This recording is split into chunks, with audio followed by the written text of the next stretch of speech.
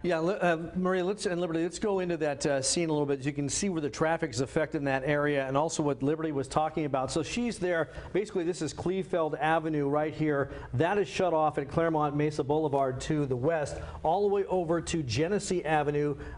Clairemont Mesa shut down that entire area right now to traffic. Now, the house that the officers were looking at was at Dubois Drive here. This house right in this area, that's the one they were concerned about for a while there. I don't know if they were taking somebody out of there, but that's where a lot of the police activity was concentrated. And then I want to show you something else very quickly. And I noticed that earlier when the Skyfox was overhead of that church. And you're going to take you in here.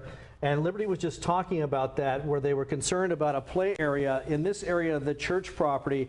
And I recall when the Skyfox was overhead, you could actually see someone who looked like they were hiding inside a play structure. There was a back door open where you could see an officer there. So I believe that's where that individual may have been taken into custody. And then one more thing, when this whole thing started, you heard Jamie Chambers talking about this. This is the area by this post office here at Cole Street, and Clairemont Drive is where that person was found who was wounded. So basically this hour, it's just best to stay out of that area because Clairemont Mesa is completely blocked off. Maria.